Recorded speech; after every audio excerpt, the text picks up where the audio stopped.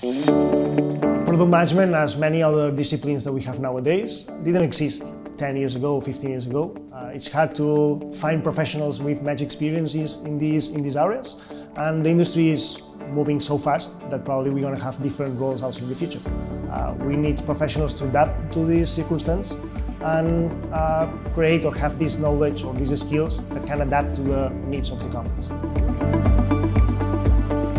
I'm Eloi, I'm the product manager in Cabify, and nowadays I'm also working in BTS as a content coordinator for the Master of Digital Product Management. I started my career as an IT consultant here in Barcelona, and I faced many challenges that we really need project management skills and also change management skills to understand what the clients were facing.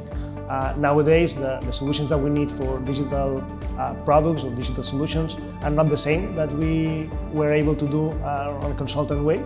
And for the last 5 years, I've been working in product roles for different companies here in Spain, challenging one of the most interesting problems that we are facing in the industry. Big data, machine learning, cloud solutions, software and web development, or software development in general, are not only fancy words that we have nowadays. They are the tools that we're going to be using to face these problems, to face these challenges that we have in the companies. In BTS, we are looking for the professionals that will lead companies on the next generation, bringing solutions to the companies on a holistic approach. We're going to be facing problems, working with engineers, working with data people, working with product, with designers, with business, with operations, with many people with different roles. Product management or product owner profiles are going to be working on cross-functional teams.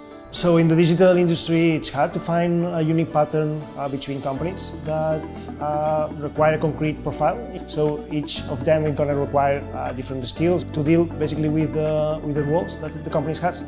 We're talking about having constant communication with developers, engineers, people from data, designers, marketing, business as well. So all these will require having regular conversation, feeling comfortable talking with all these people, and then adapting to the needs of the company. Among our students, we don't have a unique background.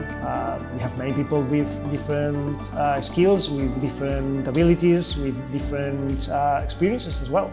We are talking about younger students, we are talking about experienced professionals, and you're going to be able to learn from all of them.